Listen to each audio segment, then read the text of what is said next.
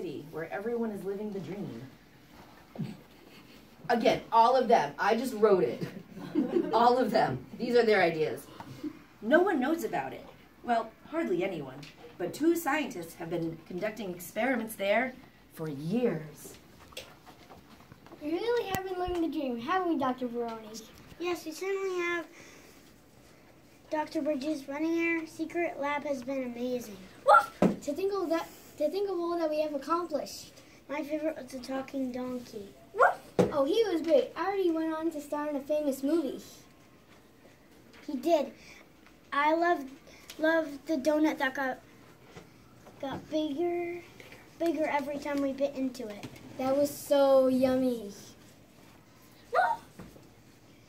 What should we do next? Well, I've been thinking about more food. I've been thinking about how much I love pancakes. Pancakes are the best. Let's make pancakes that can multiply too. Okay. Working with the best crayons they had, the 2 scientists got to work. They thought long and hard. They planned. They calculated. They got hungry. I'm so hungry I could eat this crayon. I know, me too.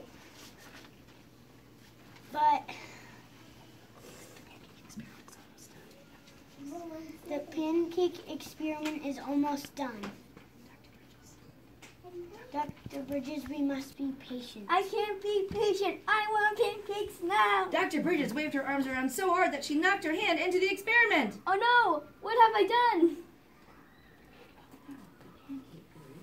Oh no, the pancake goo is dripping into the make things talk goo. All of a sudden, a talking pancake springs forth.